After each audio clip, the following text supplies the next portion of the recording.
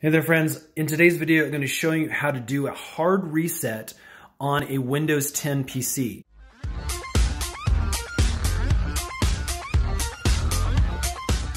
Now again, this is a HP PC and it's running that Windows 10 in actually S mode.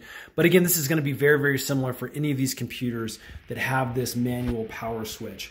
So again, what we're going to do is simply press and hold that power button for approximately 10 seconds. And it's gonna force quit the entire machine and force it to recycle.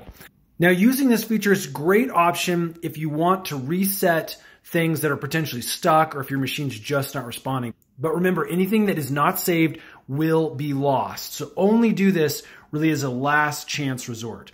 So again, what I'm gonna do is I'm gonna push and hold that button. It's about 2 seconds, 3, 4, 5. So as you can see, all it took was that 5 seconds for it to fully power off. Again, at this point, we can hit that power button and it's going to turn back on for us. And again, this process will vary based off of the type of PC that you have. But as you can see, it's going into the startup mode for us. That's basically it. It's a really, really simple process. You just push and hold that power button. Again, remember, you're gonna lose any data that hasn't been saved as this is a really hard reboot.